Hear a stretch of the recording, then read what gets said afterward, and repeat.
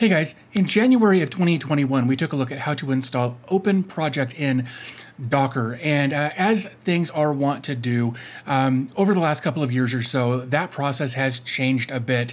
And in this video, we're going to take a look at how to install OpenProject 12 in Docker, kind of going through the full process that they recommend over on their website. And once we've got everything installed, we should see something that looks like this. We're also going to go through the process of doing some troubleshooting stuff or me talking about some troubleshooting stuff that I had to go through to make this work with CloudFlare.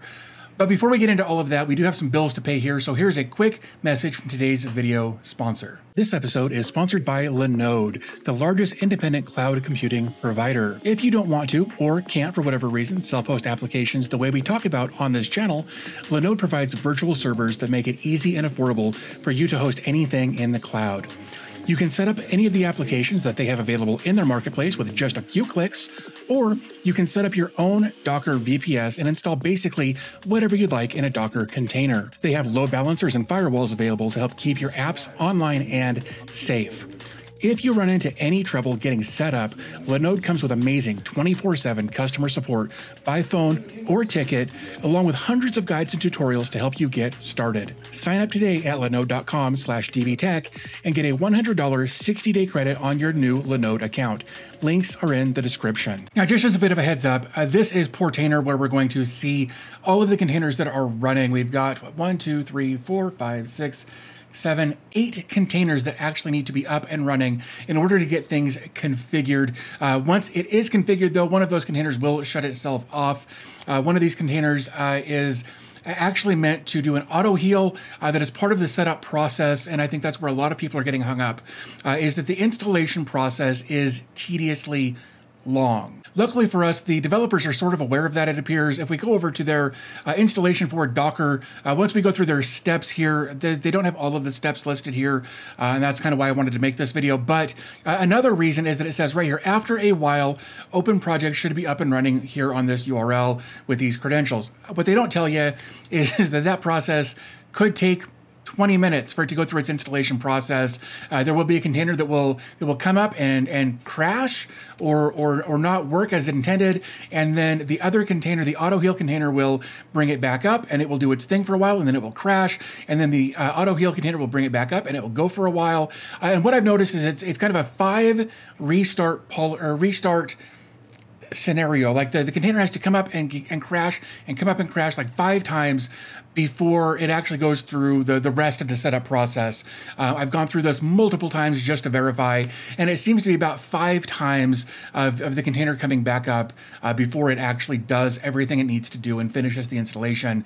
And I'm going to kind of show you that as we go through this process. So with that said, what I'm going to do is I'm going to clear this server so that we can kind of start fresh, and then once I've got that done, we'll come back and go through the installation process. A few moments later. Okay, so here we are just a few minutes later. I've gone ahead and cleaned everything up. Of course, this isn't necessary for you to do. This is just what I'm doing so that I make sure that I'm starting from where you will be starting with regards to this particular container. If we look at my container list, I've just got CloudFlare and Portainer up and running. If I go to my images, just CloudFlare and Portainer. Networks, bridge, host none. Volumes, Portainer.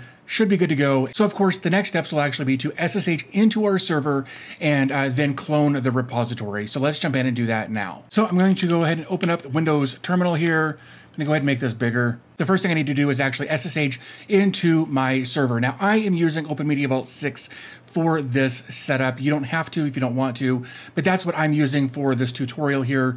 So what I'm gonna do is just SSH into my server and then go on to the next steps. Okay, so here we are SSH into our server as root, and of course the first thing we want to do is actually create a folder for OpenProject to reside in for the cloning process. So what we're going to do is mkdir and then OpenProject, and now that folder has been created. If we want to verify that, we can just do an ls, and then right here is our OpenProject folder. So the next thing we want to do is actually clone the repository from OpenProject's GitHub repository, right? So all of this will be available in the description down below, so you can follow along if you would like to do that. So let's go ahead and do that next as far as the cloning is concerned. We're going to paste that in there. So just git clone that repository. We're only going to go one level deep. We're looking for the stable branch version 12, and then we're going to put this into the open project folder that we just created. So we're going to go ahead and enter. And just that quickly, it is cloned the repository. So next steps will be actually going into the folder that we just cloned into.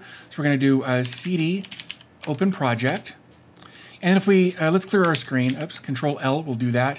We do an ls-a like so, basically list everything, but show us everything. If we don't do the -a, we won't see any of the dot files like .env, .getignore. We won't see any of that kind of stuff if we don't have the -a on there. So that's what we're going to do like so.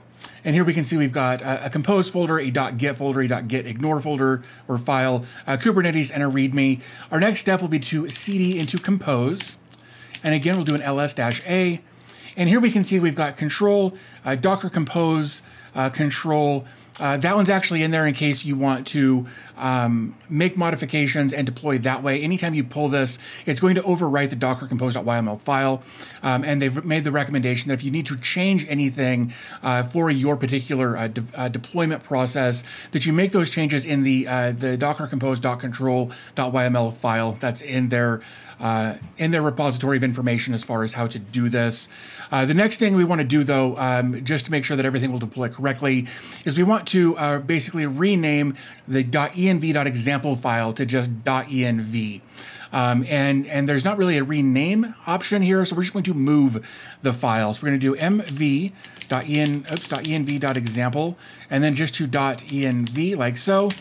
And now if we do an ls-a, we can see that that .env.example has been renamed to just .env. So the next thing we want to do at this point, now that we've renamed that file effectively, is we want to edit that file. So we're going to do nano.env, and here we can see what their setup looks like here. Now, I have modified mine to work with the domain name that I'm going to use. In this case, it's going to be open.dbtech.com rather than just localhost like it says right here on the OpenProject host name. We're going to change that to our actual URL. If we don't do that, we're going to run into issues later when we actually get logged in. Just a bunch of issues. So we're just going to change it here. That way we don't have to worry about it later. So what we're going to do is change this to open.dbtech.com like so. I just want to make sure I've got my notes over here and that looks correct. The other thing I like to do, I don't know if you need to, I like to change this port. I like to remove that 127.0.0.1. I don't think it's necessary for this. So I removed it. The HTTPS is set to false. That's fine initially for just deploying it, making sure everything works. You probably should, though, change that to true once you've got your domain name and that sort of thing set up with your reverse proxy. I will be using CloudFlare tunnels for this, and I actually ended up spending an hour banging my head on the door on the desk here because there was something going on in the back end that I didn't pick up on initially, and I'm going to show you that here when we get to that point. So once you've got this set up and ready to go, of course, you should probably change the username, or at least change the password here for that, just so that it's not password in leet speak, so to speak. But basically, we've got all of our stuff set up in here, and you can modify that to fit your needs. We're just going to leave this as it is for the time being. So I'm going to go ahead and do Control-O and Enter and Control-X to save and exit the editing there. And then I think the next thing that we want to do is just create Docker Compose up-D. Now, we're going to take a look at the Docker Compose that's available to us just so you can kind of see what's in there. There's a lot of just nutty stuff that they've done to the Docker Compose since the last time we've deployed this, again, back in January of 2021. So we're just going to take a look at it, make sure that there's nothing nefarious looking in there. And then once we're kind of content with what that looks like, we'll come back and actually deploy all of the containers that are needed for this. So what we're going to do is nano dockercompose.yml. And here is that Docker Compose. We've got a version 3.7. We've got a couple of networks, a couple of volumes, some restart policies where they're kind of setting some variables for this. If we scroll down further, though, we've got services under here. We've got a database of Postgres 13. And then a lot of the stuff that we've declared up above is available or has been called in via, variables and that sort of thing like this. All of this has been set up here. So that's just kind of what's going on there. So we've got our database. We've got a cache that is using memcache. So that should help us speed some things up by storing some stuff in memory. We've got a proxy on port 8080. If you need to change that, make sure that you change it. Let me make sure that it's not up here anywhere. Yeah, so yes, we've got the host name here. I didn't change any of this when I deployed, and I left everything on port 8080. But you can change it if you need to. We've got some environment variables, depends on networks, again, web, and just kind of the stuff for the web, its dependencies, its commands. We've got an auto heal. Like I said, that we will actually need this for one of the containers to continually restart and crash in order to get this to work. We've got some workers, we've got a cron, we've got a seeder. The seeder will come up, do its thing, and then shut itself off. We will see that once everything is set up and configured, that the seeder container will exit, and we don't need it anymore, and it's fine, but I would leave it there. But that's kind of what's going on in this Docker Compose. Once we're happy, once we've seen kind of everything that's going on in here, we can exit out of this and then do Docker Compose up -D. Now, the -D, if you're not familiar, is for detached. We could run it without the -D, and it would do everything it's going to do, but it would be dependent on this terminal window staying open. If we didn't have the -D and we deployed it and everything was working, and then we closed this window, it would shut down all of the containers, and we don't want that. So we're going to run it kind of detached or independent of this terminal window being open. So just with that out of the way, what we want to do next is hit enter. So it's going to go through and create networks and volumes, and then it's going to start pulling all of the stuff that we need for all of the different containers that this setup requires. This will take a little while, and once it's done, we'll come back and kind of move on to the next steps for this, which again will be a lot more waiting, but we'll come back once all of this has been pulled. Okay, so at this point, we can see that everything is starting to actually create as far as the different containers are concerned. So of course, the next thing we want to do is actually log into our Portainer so that we can kind of see some stuff going on in the background. Okay, so now we can see all of these are done. So we're kind of good in this arena. So I'm going to go ahead and minimize this and make this full screen. And here we can see this compose_web_1 is starting. If we open this up, we're going to see setting the Postgres version to 13 Postgres, and it's just kind of setting up some configuration stuff for this. And we're going to pop that open in a new tab so we can kind of keep track of it. But basically, this line will kind of repeat itself 5 times before we're really set up and ready to go, which I think is kind of weird. But if we just kind of watch back here, refresh, it still says it's starting. Eventually it will crash and exit and crash, and like it'll just kind of go through this process. So once we see that this line right here has kind of repeated itself multiple times, we'll start to see some other stuff happening that tells us that we are actually getting somewhere. It's just that this will take quite a while. In my experience has been 15 or 20 minutes sometimes. That may be dependent on your system specs and that sort of thing. But here we can see that it's duplicated, but now it just needs to do it a few more times before we can move on to the next steps. Also, while we're waiting, I suppose what we can do is actually come back over to here. Here it says unhealthy. We're going to give this a second. But in the meantime, if we take a look at the logs of this auto heal, pop this open, here we can see that it is found to be unhealthy, restarting the container now with a 10-second timeout. And it's just going to it's just going to go through this process. I don't know why, but there's something weird about its setup process that requires it to do this. So we're just going to hang out and wait until this part is complete. So here it says starting. We've got our third line, even though this says restarting failed. It didn't. It actually did work. So we've got 3 lines. So now I'm going to shut up this time now that we've kind of seen all of the different things going on here, and we'll take a look at this once it's done. One eternity later. Okay, so here it has gone about 5 times. Now it's actually starting to do some stuff like I mentioned that it would. Basically at this point, we're just going to kind of hang out and wait for it to do its thing. But I did want to show that it is finally doing something, which is brutal. I hate waiting this long for anything. But I think this is where some people who had requested that I redo this video, I think this is where some people were getting held up. It felt like it was broken.